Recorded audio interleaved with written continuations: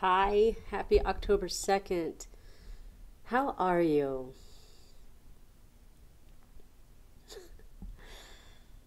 I'm good. Um, Lots of things changing, nothing changing. Uh, we all just found out Trump has coronavirus. And there's a couple of thoughts about that. One is it's bullshit. Some people are like, yay. Some people are like, no. But again, I mean, unless we really know, right? If it actually takes him out, we're not really going to know if it's true or not. So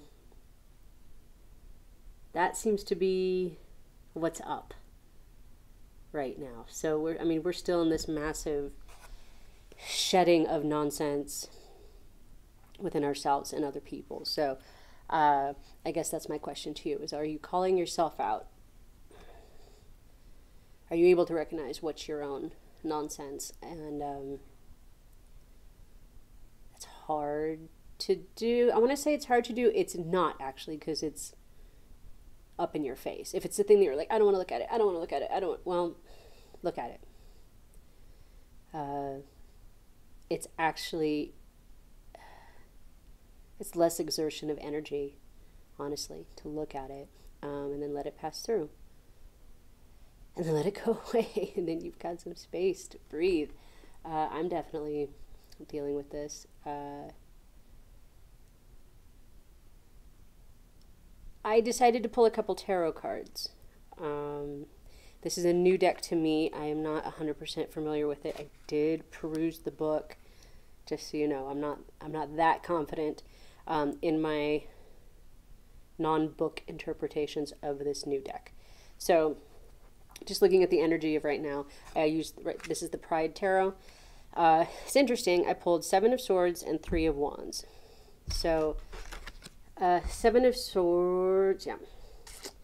This individual is sneaking away from the ship, taking the weapons with him, and he's got a "Don't Ask, Don't Tell" tattoo on his arm. And the idea is that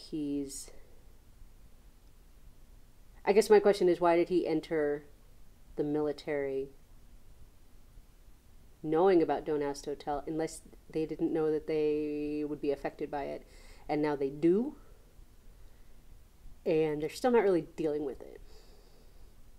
So they're kind of taking people down with them by taking the swords. And then the next one is Three of Wands. And this one is an individual who is dealing with it, who is recognizing that there's truths and awarenesses that need to come to light, and they are in it. So they're looking off into the future.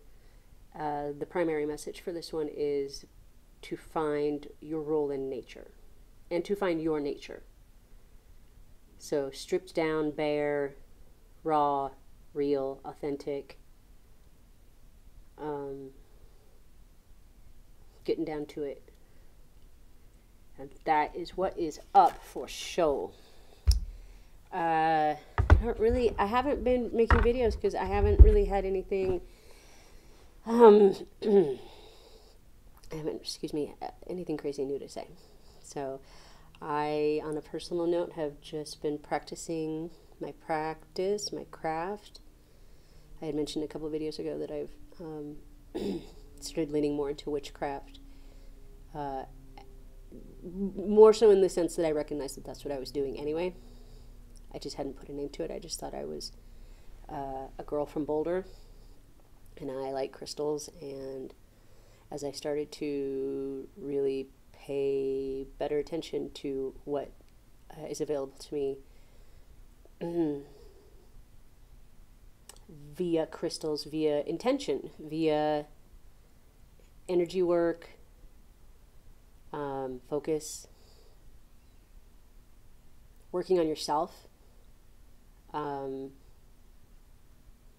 working on myself, all of those things I was already doing. So to put it inside of inside a vessel that we would call witchcraft, It is not devil worship. I'm not going to get into the myths. Do your own research if this is bugging you out. It's not.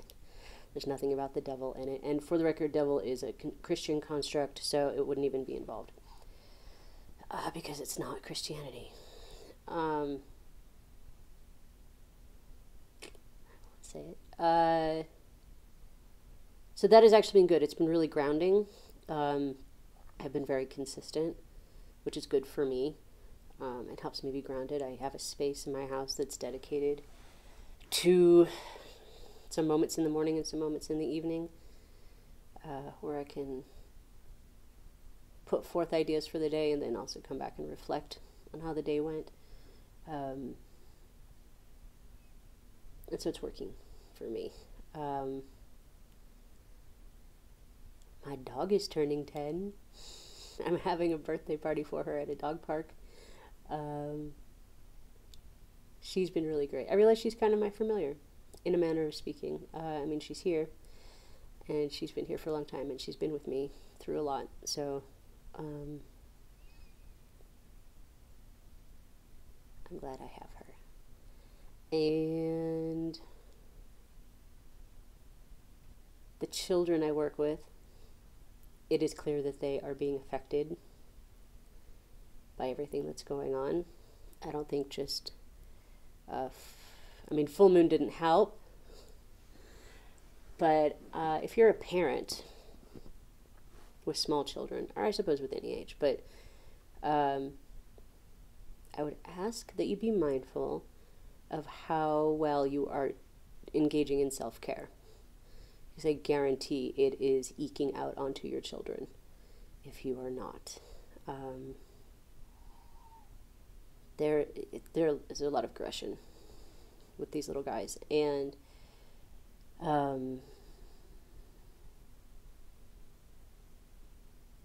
that's sort of we're in unprecedented times, right? So it's day to day for us, and moment to moment trying to figure out how to address what we can't address with them. They're 3 and under. Well, they're all under 3, but I don't know. We have to deal with our own too. We have to check ourselves. We can't go in all angsty and freaked out. And even if we are, we have to check it.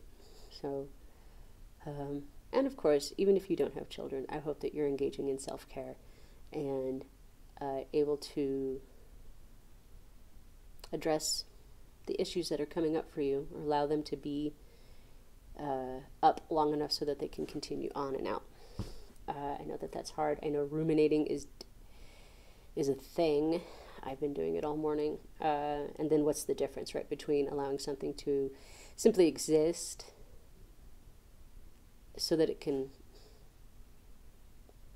go out, and something that's just going to sit here like this and ruminate and be in our brain. So for that, some ideas I have are, can talk to it. Be like, hey, I see you, and if you're here to teach me something, great, but if you're just attached to me, I'm going to cut that off. And then just imagine yourself, see there's a cord between you and this thought process, and say you are free to go back to wherever you came from. I send you back with love. And if you have to do it a couple times, you do it a couple times. Think about how amazing it's going to be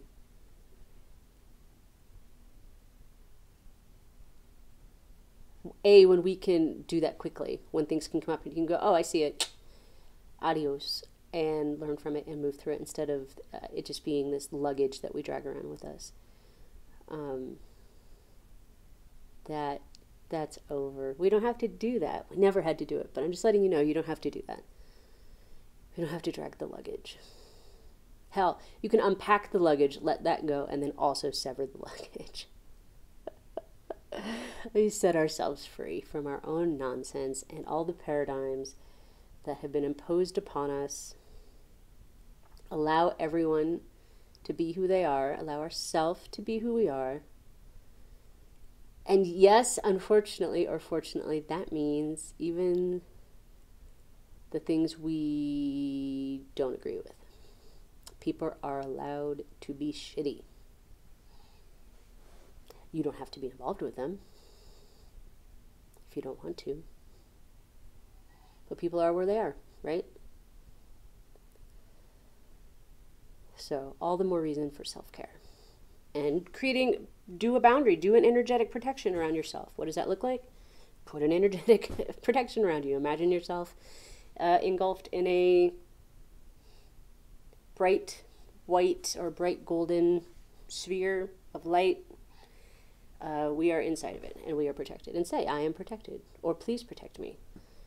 Talk to people, whomever that is for you. It's all intention. This is what our imaginations are for. I don't know if you knew that. It is not just there for opinions and berating ourselves. It has been said that the imagination is like when you are having a daydream or a fantasy about something you want, that's actually a future memory. And I like that. As a heavy daydreamer, I like that.